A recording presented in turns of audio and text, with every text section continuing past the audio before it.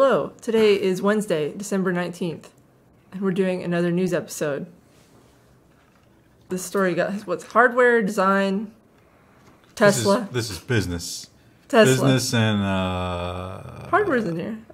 Well, I guess it's hardware news, but it's business about the business of the hardware. One story about space and then design. Yeah. And we'll start off, of course, last week we talked about the big leak from AMD. And it seems like maybe after all of the press that got, some people were furiously building PowerPoints over at the Blue Team. Anintech has this amazing article that you should check out. It is very long. It is insanely long. But Intel hosted something called Architecture Day 2018. It's like the future of the core Intel GPUs, the 10 nanometer process hybrid x86. There is more than we can get into there. But it's a lot of information about Intel's new processors and the whole 10 nanometer process. And if you read this, it looks like Intel is going to go chiplets, just like AMD. And they're going to have like a fancy x86 core and then some Atomish cores. And then they're going to package all that up. And they're going to have a smart interposer to connect it all that handles I/O. Which, I mean, this seems really, really similar to AMD. They talked a little bit about 7 nanometer, Intel's 7 nanometer process, not TSMC's and all this kind of stuff. But reading between the lines here, I think that Intel is overstating what they have for 10 nanometer. And one of the clues for that is from the article. Intel was talking about their 10 nanometer Xeon. And they're like, look, we have a 10 nanometer, socket 3647 Xeon. It's 10 nanometers. That's a big piece of silicon. And they didn't show it in any kind of operating capacity. So I think Intel was sort of misleading there until I see it actually working. Because after the whole Computex thing, but they did have Raja Koduri and Jim Keller and some of the other people that had been hired away from AMD. So similar to AMD and the old AMD people, yeah, it's going to be an interesting future for Intel. The big move was to the Cove and away from the lake. Sunny Cove 10 nanometer will be the sort of the flagship for the new CPUs. Deeper, wider, and faster, which again sounds like AMD. Like they're taking some architecture cues from AMD. But they're also going to get a new generation of integrated graphics to go along with that. And it is actually going to be on par with some of AMD's offerings. At the low end. Yeah. So maybe Intel integrated graphics won't be as much of a joke anymore. As much of a joke. They also did announce all the way up to 7 nanometers. Yeah. So they have a plan. 2021. Will they be able to hit 7? Now, considering how long it's taken them to hit 10, which they haven't even really. Yeah. Maybe a little optimistic? Yeah, I think that 10 nanometer is basically like they should just not even try and just go for 14 nanometer plus and skip straight to 7 nanometer. If 7 nanometer's on track. They are pretending that this current generation of 10 nanometer and the integrated graphics just didn't happen. For like the large businesses that are trying to buy 3647 Xeons even on the 14 nanometer process, there's a shortage. Like they literally can't make enough on 14 nanometer. So 10 nanometer seems like a joke. Well, yesterday we talked about Apple versus Qualcomm. And they're frenemies, and then they started to get back together, but then they didn't, and they're mad at each other again. And the whole China ban thing. Where is it all going to end? And Apple wants us to believe it's going to end with this. Apple is making its own modem to compete with Qualcomm. So Qualcomm Communications is what Apple uses. We talked about the Intel 5G modem, but the modem from Intel was kind of dropped at the last minute or changed or something. So Apple wants to build their own communications modem, but I think Apple is going to be in for a surprise at just how hard that is. Maybe they will actually make something. Like the title of that video from ages ago. They've not proven to be good at that. I would go so far as to say they have been proven to be abysmal at that. Like they can't even, like the new Mac Mini, the Intel, like before, like when the Mac Mini came out, there wasn't like the Intel NUC. And now there's the Intel NUC. And rather than like take the NUC and make a better NUC, they literally just screwed it all up. Well, Google has faced some internal dissatisfaction. To say the least. That we've covered the last few weeks. First, there was the drone program.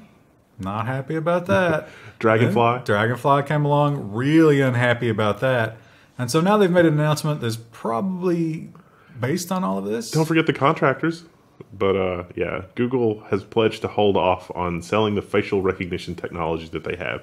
The company says that there's an important policy question that needs to be answered before they unleash this amazing facial recognition technology. They have to let everyone talk, and then they will make sure that they forget about it, and then they'll release it. Yeah, the important question is exactly how long do we have to wait before they'll forget this?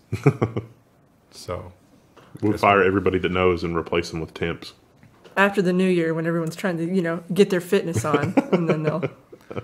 Well, we talked about a lot yesterday about Chinese spying and all the Navy, and they're stealing all of our stuff. As usual, they're getting blamed. The Marriott Hotel. The Chinese are everywhere. But one place that they're not is Supermicro, according to their own internal review.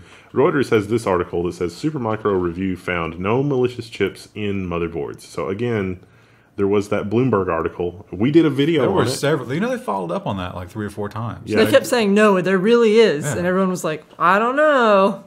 If there is something to that chip, it suggests that it's a supply chain issue. So, like, one contemplates that if you're on a cargo ship full of thousands of servers coming from mainland China or, Taiwan or somewhere to the United States, that's like a 2-week to 1 month to 6-week journey. I mean, that's plenty of time to go through the manifest and be like, okay, this package, this server in this container is going to go to this U.S. customer. Let's just modify this server on the container ship. I mean, how you'd have to do like supply chain stuff, like a full audit of the supply chain. That hasn't been done yet. But this is increasingly looking like Bloomberg got some major things wrong. But your customers also said they looked at theirs and didn't find it.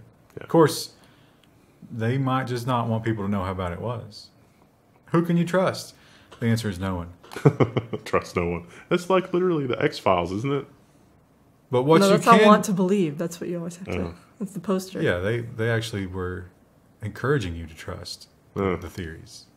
The crackpot. Yeah, don't trust the government, but you want to trust all the... Well, we'll be talking about that later. That's the perfect segue into not this story, but a later story about the algorithm. One thing that you can trust is the job market in Austin, Texas. Apple's going to build $1 billion Austin campus and add thousands of U.S. jobs in this expansion. I wonder if they're planning to build another giant spaceship donut thing. Well, Austin's like the new hipster city. Like, Portland is out. Austin and like San Antonio and all those places, those are in. It's pretty humid there, though. Yeah, but it was cheaper until all the people started moving there. And now it's getting expensive. And now Apple's building there, so it'll probably have the same problems places like Portland have with real estate. I bet their Mexican restaurants are the bomb. Yeah, I bet they are. That's Tex-Mex. That's good. So much chicken and cheese. Oh, man. Has Trump taken credit for this yet? No, not yet. Because it is moving jobs to America, right? You know he's going to. Well, they are a $1 trillion company, right? I mean, they did pay $30 billion in taxes, I think, or maybe it was $30 million, to move the money back to the U.S. to do all this. Neat. So I'm sure that'll be used efficiently by our government. Well, speaking of Google, the Google CEO had to testify, and he talked about a variety of topics, and one of them is maybe a little disturbing when it comes to YouTube content. It's like the I want to believe thing I was just talking about. So the Google CEO has admitted that the company must better address the spread of conspiracy theories on YouTube. If you actually listen to everything that he was telling the senators, a lot of the time they were telling him bad things, and he's like, that's the algorithm. And then they were telling him good things, and he's like, that is also the algorithm. But this would seem, and he was saying that right now, humans do not manipulate the algorithm at all. And some of the people in the video said, it's like, I don't believe you that humans do not manipulate the algorithm. That seems impossible. And this seems to be one place where at least some of those policymakers were right, because YouTube, in order to be better, is going to have to do this non-algorithmically, which... They kind of already do, though. Yeah. Like, if you ever see certain things, like if you look up, like, moon landing and then watch a video, it'll actually pull up, like, a little Wikipedia link at the bottom, and it's like, learn more about the moon landing on Wikipedia. This is a real thing. Like, I wonder if that's algorithmic, though, because a lot of the conspiracy theories, like, you don't know it's a conspiracy theory until somebody flags it as such, and then you can get those things. could be. Have you guys ever heard of Frazzle Drip? I hadn't either. Apparently, Frazzle Drip expounds on Pizzagate, but blames Hillary Clinton and what's Anthony Weiner's wife's name? Huma. Yeah. Aberdeen or something like that, that they not only sexually assaulted young girls, but drank their blood. Oh, yeah. Oh, yeah. That's right. I knew that. That was in there. But before I read that article, I'd never heard of that. Yeah, no, I didn't. That article quickly wandered into made-up news territory so fast, I was just like, yeah. You get a little bit like whiplash, like, whoa. But that was an example of what they were talking about. Yeah. I mean, they weren't saying that actually happened. Yeah. They're saying that was one of the things. They're just implying. It was the implication. Well, did you see the CNET recording? I mean, the winks and the eye nudges. It could be legit now. Now, I think Hillary Clinton knows damn well that you don't drink the blood. You have to inject it. So I don't believe that at all. That's Didn't we fake do news. a story about that nonsense where like that was a thing that they were trying to convince people to do for anti-aging? Yeah. There was the best one I've seen, and I don't know how true it is, but I think she tweeted was the woman from those werewolf movies. She's a vampire, and she's in love with a werewolf. Oh. She's gorgeous, like one of the best looking women in the world. Wait, Anyway, I was gonna say Twilight, but that's not. Kate Beckinsale. Have you never seen those movies? I haven't even seen this one. She's the vampire, and she never mind. Someone in the point comments is- will tell us. No, but I mean, she's like just famous for her beauty. I would think that you would know her for that. Anyway, she supposedly got a facial treatment that was composed of an elixir rendered from young boys' removed foreskins. Wow. Ew. Yeah, ew is right. Now that we're all feeling a little bit icky, let's move on to the next story. Well, Microsoft, when it comes to Microsoft's updates, it's a little bit of a gamble. And you might say that it's a little bit of a gamble like playing Russian roulette with 3 chambers loaded. And when it comes to firmware updates, it seems like that's still true. Microsoft has acknowledged the Surface Pro 4 firmware issues and offers replacements. So if you have a broken Surface Pro 4 display thanks to a faulty firmware update, Microsoft is letting you know that, hey, we're going to fix it. This is touchscreen problems. This is display problems. Otherwise, apparently the firmware, something goes wrong with it, and they just have to replace the device. Which is surprising that they screwed up a firmware update that badly. Well, not really. I mean, let's be honest. It's Microsoft. I like that you corrected yourself like mid-sentence there. You're like, eh. Well, we love to talk about Tesla and Mr. Elon Musk around here. And this is Business Insider has a very interesting article that I think he definitely disputes it, but will he dispute it to the level of like litigation or an attack like that? Because it doesn't paint him in a very good light. Business Insider reports that Tesla employees were reportedly told not to walk past Elon Musk's desk because of his wild firing rampages.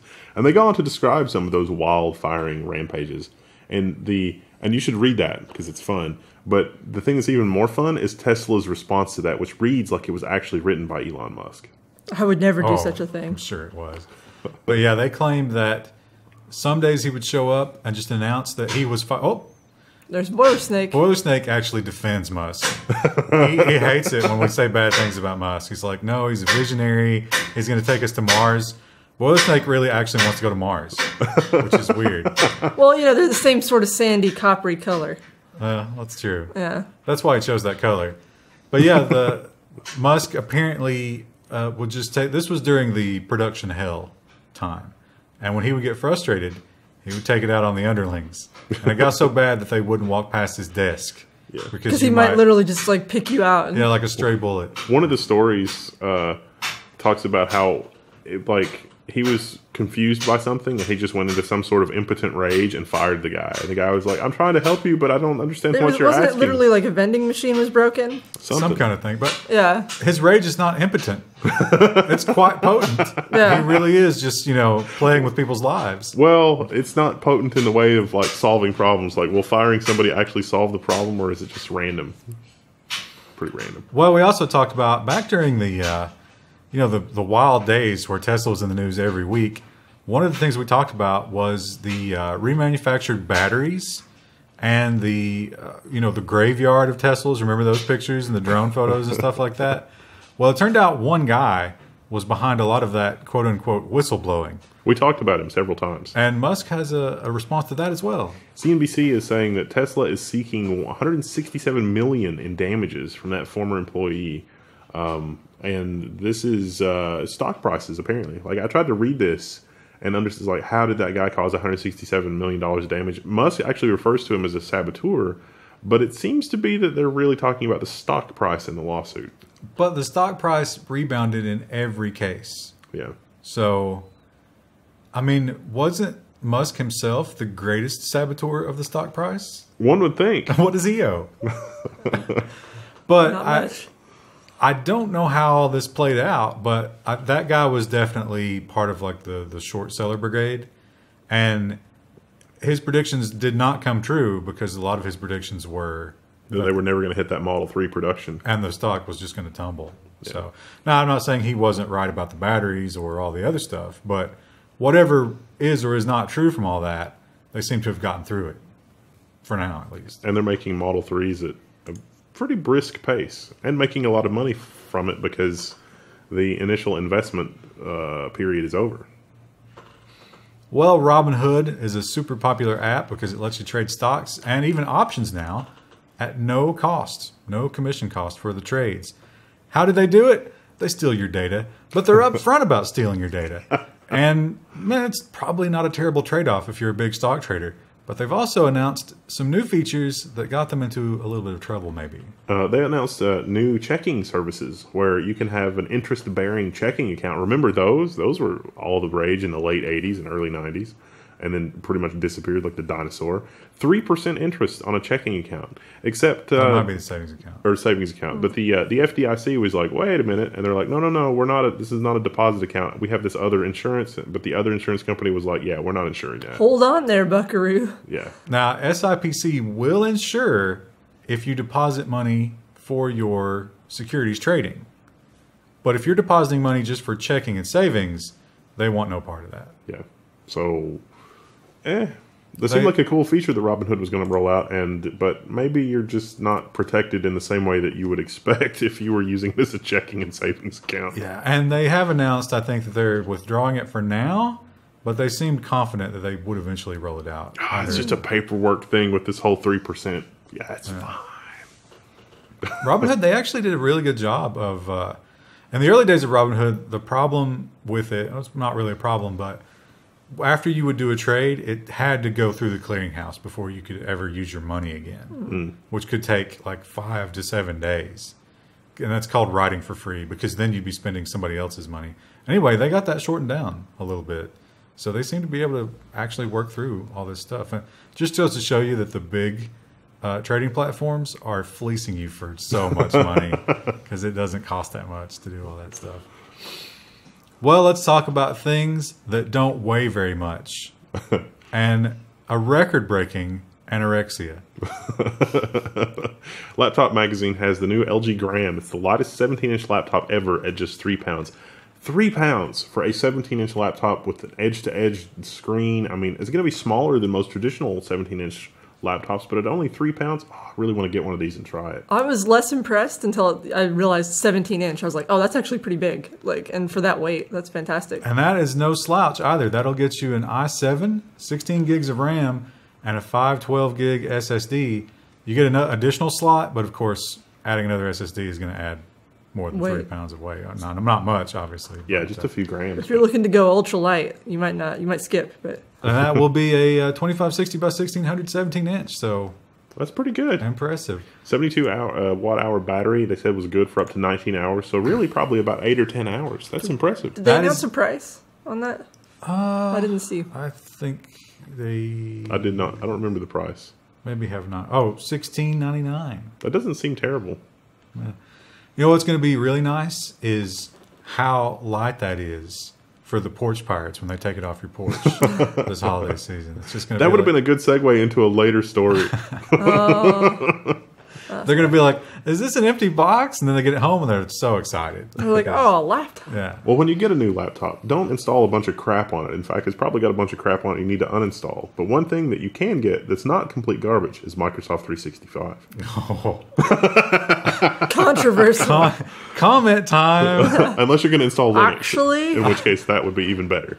Yeah, but this is, well, I mean, do we want it as a subscription, though? I don't think we do. Microsoft is, it's Windows 10, Office 365, Skype, Cortana, Outlook Mo. A lot of that's free. Microsoft 365, they're also planning on including a whole bunch of other stuff. The vision that Microsoft has for this, for its end game, I don't see as completely terrible for normal people, except for the whole like data mining aspect and being really abusive and that kind of thing. But Microsoft wants it to be like iCloud, so that when you sign into a new device, all your stuff just comes and it's good. They want the same iCloud experience. All your stuff will come except for the settings where you told it to stop spying on you. Yeah, basically. I mean, you don't even get that between updates. It's like, oh, I need to update the virus definitions. Oh, I've updated the virus definitions, but now my privacy preferences are reset again. What's going on with that? Well, you clearly made some bad choices. Yeah. We're going to talk about the clicking the update button later too. Well, a major milestone in the television world is, I don't know. I mean, do you think this is the tipping point, or has that already happened? I think it's already happened. If the world of television were a patient, this would be like the last bypass. You just got another bypass. We literally can't do any more bypass surgery. This is like this would be another symptom developing. The last road marker on the march to death. This is right before they give you just a basket of morphine and send you to hospice. This is full body sepsis. So the number of streaming shows that are made for streaming is what Variety means. Has surpassed basic cable for the first time ever. So more shows are made for streaming now than for cable television and broadcast. Commercial television. And we're not including reality TV shows in that. This was scripted television shows. Now, not to say that reality shows aren't scripted. They are definitely, but they don't get counted because supposedly those people are just doing that stuff and they're not being scripted for it. So a little bit of a caveat, but still, that's a major milestone. It is. Yeah, so it's a major milestone in the death of television. Like, television is not going to be a thing anymore. Like, we still have, with the invention of television, we still have radio, but with internet, the internet is going to supplant television and radio. Well, I think radio has a niche. It's in your car, and television isn't, and it won't be. But now that I can get data in my car, I can just stream from my phone. I never listen to the radio. Oh, see, I listen to the Christmas station this time of year. No. I turned that on December 1st, and I listened to it all through December. So I just bought 2 Chevy vehicles in the last 6 months. Both of them come with that little brochure. It's like, oh, hey, get your 3 months of Sirius satellite radio. Hell, we'll give you 6. Right in the trash. Not interested. I don't care if it is free. I don't want it. Well, my mom wanted it for a while, and then I got her an iPod, and it was like, nope, over. Speaking of things that are trash. That are going right into the trash. Variety has another article that IMAX is shutting down its VR business, closing the remaining 3 VR centers in Q1. So IMAX theaters, they were, sort of a thing. They made VR theaters, and no one wants to watch VR. Because who wants to be in that sweaty face mask that someone else wore like 20 minutes ago? I bet they give you like one of those little socks when you try on shoes, something like that, right? To put over your head. They had that at the VR booths at Computex. Like you would. It was like it was like the toilet thing. You know how like you pull the toilet ring out of a box and then it's like the napkin. Okay. It was like Seat that, cover. but it was for VR goggles, and it was pretty effective. But effective, but like when you're trying to like eat popcorn and enjoy a movie, are you always going to be like cognizant of like little edges of paper and? Yeah. But I don't think it was the germophobia that killed it. It was just the fact that it was terrible. People don't care about VR. It's kind of gimmicky. I think for a movie, most movies probably aren't really optimized for it. Well, I really did think that maybe VR was going to have staying power where 3D TV didn't, but it's really not catching on. Mm-mm. So I don't know. Maybe we're just not there yet. It's got to be cooler. Well, I think too, some people get motion sickness as well. That is a big one. Yeah, I've never tried it to know. That would be sad if VR turned out to be the coolest thing ever, and then you just get motion sick from it. We got, what was the game we played? Oh, it was Half-Life. I did not originally get, when I originally played Half-Life Half-Life and Half-Life 2, I did not get motion sick, but I was violently ill after It's something that. with the FOV, but me and Wendell both got sick. But when you we got to played it on remember, stream. Half-Life was CRT. I wonder if that's related. I bet it is. I'll have to dig up a CRT from the basement. Now, if you Google the issue, like lots of people reported that problem. Could also be engine conversion, because that's not the original engine. That's right. Well, speaking of games, I had no clue that Discord, the chat program, sold video games. They do. There's like a home screen when you turn on Discord. It'll pop up and it'll be like, "Hey, here's the games we have on sale." I thought that was just affiliate links who to like knew? GOG. I never actually clicked one, so But good news if you want to sell your game on there, because they are now the lowest, or well, highest price in town when it comes to your share of the revenue. They're going to give developers 90% of game revenues for games that they advertise and host and whatever. That's in comparison with Steam's 70 and Epic's, what was it, 80? 88. Was it 88? Yeah, 12%. So, I don't know. I don't think I would purchase a game from Discord. I'm not sure if I would either. But if they keep doing like really good things like that, they might. But this doesn't help you at all. It doesn't help, but some people really care about that sort of stuff. So, Well, if you're doing some holiday shopping, I guess maybe this was last year's hot item, but maybe now you finally find one in stock, is the NES and SNES mini consoles. And those have been big sellers for Nintendo. So they did the obvious thing. Nintendo warns it's not going to make more retro SNES and NES consoles. These are... We can't make enough of these things. They're just selling off the shelves. Stop immediately. I think that they're doing that on purpose. I think that their whole niche is like games that you loved as a kid, and like, you know, you're always pursuing, you know, that feeling again. So it's like they'll give you that taste and they pull it away. They take it away. Like the Disney Vault. It is just a taste, because you got what, like 30 games? Yeah, Yeah. not a lot. Things, and they weren't even the best 30 games. And they just keep you hooked that way. And then they'll re-release it like a year or two from now, and then they'll release a few more games with it, and it's like, well, I have to get a that different now. 30. They'll combine Yeah. the NES and the SNES and be like, look, it's the Super And Yeah. Famines. And they'll make it a different color. Yeah. Mm-hmm. Yeah. But, Release it in different colors. Or they could though. want you to buy the ROMs directly on the internet. yeah, the virtual console on the Switch is rolling out, or already has probably. So you're taking a dump on them, but I think they're actually, from a business standpoint, not from like a consumer friendliness standpoint. Business only, they're But- being smart. the virtual console games are like $5 plus, That's a lot. when these are all free. It's brand equity. Segue. Huawei is getting thrown under the bus by T-Mobile and Sprint. Again. Yeah. So CNBC, so T-Mobile and Sprint are merging. They're the number 3 and 4 Well, they're wireless trying. provider in America. They're trying to get government approval to merge. But They're there's- in the mating dance portion from of the 4 merger. to 3, and it's like, oh, is this creating a monopoly? Is this bad for consumers? Well, to try to sweeten the deal with the U.S. government, they said, hey, you know, we've noticed you guys have something going on with Huawei, so we'll stop carrying Huawei devices if that'll make you guys let us merge. What a strange mating ritual. I don't know if the government has responded It's to not this sexy at at all. all, but it is an interesting thing to float for for them to get their way. I could see Trump being spiteful enough to consider that. Yeah. It's like, oh, yeah, we're going to cost, it's like we need American phone companies to do stuff, to get all the money. Okay. But you realize that, like, making a computer is a global operation. Like, there's some of it's done in China, some of it's done in Germany, some of it's mined from the beaches of North Carolina, some of it, I don't know. It's a worldwide operation. Well, we've got a lot of stuff going into space recently. The old SpaceX rockets are going off like clockwork. They seem to have figured it out. And you've got, evil supervillain Bezos right behind them with his Blue Origin? Blue Origin, yeah. His Blue Origin rockets. But one thing that neither of them have done is to put a human up there. Well, Virgin Galactic has done that now. They've reached the edge of space at just over 82 kilometers, as reported by the BBC. So that's the space plane, and they're going to be taking space tourists to the edge of space in the space plane. Could you say space a couple more times? Please, yeah. You forgot to mention they also took a dummy up in this. So there's 2 pilots. I imagine there's a pilot in each of these sections. Yeah. And then the dummy simulated the paying customer. He's hanging out in that big, cool chamber there. The business model here is space tourism. Now, 80 kilometers is considered where they will give you astronaut wings. The American government, that is.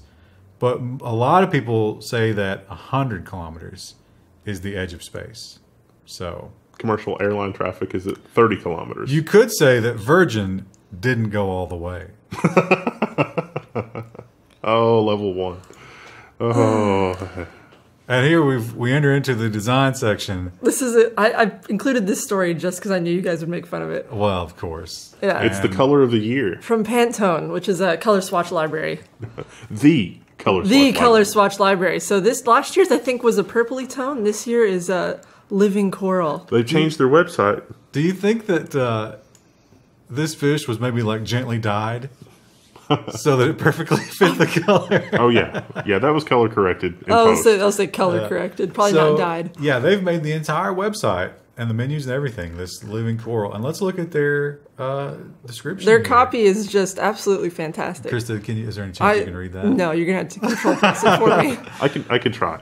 Color is an equalizing lens through which we experience our natural and digital realities, and this is particularly true for living coral. With consumers craving human interaction and social connection, the humanizing and heartwarming qualities displayed by this convivial, is that right? Yeah. Convivial. By the convivial Pantone living coral hit a responsive chord. Wow. That's a lot of That's a marketing lot of speak. words, and I didn't really glean anything out of that. No, What that's does it like mean? reading an artist statement. I hate it when you're in a meeting like that and it's like, just tell me, give me the color code, like number sign, like Now I am kind of number sign, and then some numbers. What are the Hex numbers? code. I need some numbers. now, of course, I'm kind of crapping on this a little bit because it's very pretentious. But you will probably see a lot of these colors start appearing in designs and in like home decor and just everywhere over the next year. Oh, it's so pretty. I hope this fish gets a lot more work, modeling. This was his big break. Was the Pantone website video? Yeah. They didn't, I think they talked about, did they have like runners up or anything? No, I don't understand how here's they the picked past. it. Yeah, Here we they had go. the past. This year was purple. 2017 was Wait a like minute. the green. How is it purple if, this is the coming year. Yes, 2019 19. Okay. is going to be. Well, I feel like, how do you know what the color of the year is before that year's happened? Because Pantone declares that color, and then manufacturers are like, "Yes, we'll make everything." They're that very, color. like, pink and purple seems to be overrepresented. So right now in design trends, like that pale pink from 2016, I don't know if they can see it on the screen. That's called millennial pink. You'll see that a lot in web design right now. Okay.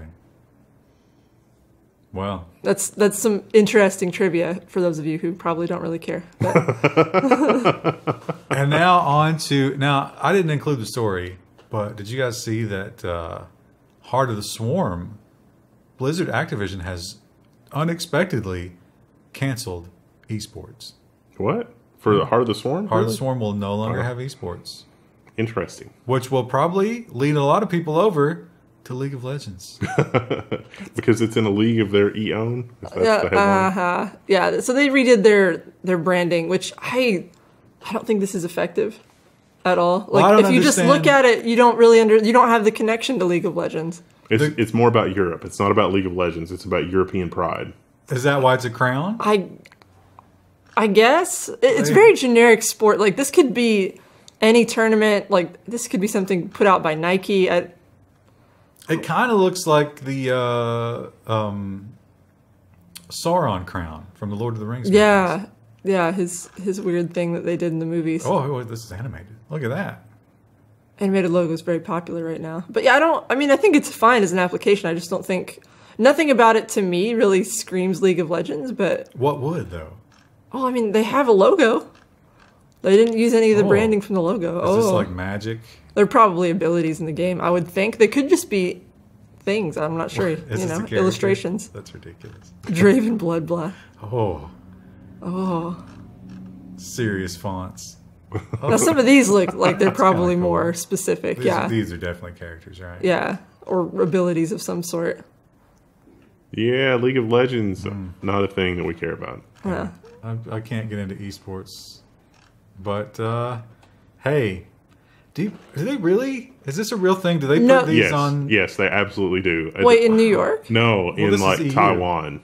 So But this is Europe. okay, well, Yeah, this is a European tournament. Well, this is pretty common in design mock-ups. Like, you get, like, fake posters, like a stock image, and then you put in your own posters into it. there is stuff like that in Taiwan. What for about sure. this? Yes, Is this there real? there is stuff like that in Taiwan. See, but look how small, like, would you know that was anything to do with the League of Legends stuff if you weren't familiar with the branding? I would have to already be familiar with the crown, otherwise it's gonna be like, I don't know what this is. I mean, I guess if you're super into the game, it's probably fine, but... Is the crown going to be around forever, Or is it just for this tournament? That's another question. Yeah, if it's like just this year or just this season, that's dumb. It's Yeah. really dumb. Of course, the crown is forever, Wendell. How could you say that? Long live the queen.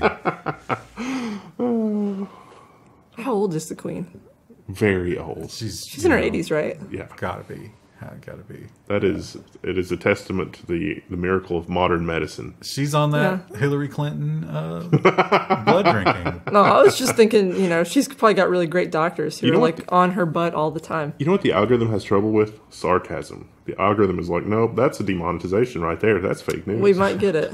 We might get it for mentioning that. Well, if we don't get it for that one, we certainly will for Friday's nonsense section. Oh, the So nonsense join us is, then. is really like it's if you're in a bad mood because family's around because of the holidays, you're not going to want to miss the nonsense episode. And then take a look at some living coral stuff, and you'll be like, wow, I feel... Calm what were right some of the down. words in that This word soup? Humanity. is making me Humanity, happy. yeah. I don't think there's any. What was the other word that was in there? Vivisection? No. No, it was a word that we didn't recognize at first. We just read it, and I've already forgotten it. I know It was a new word. We should look it up. Word of the day. I know that word, but yeah, it's convivial. Yeah. So convivial, I think, is like welcoming you to my home and being a good host. Oh, that makes sense. Yeah. Convenio in Latin. Okay, yeah. All right. We will give you a convivial welcome on Friday. Woo! Bye.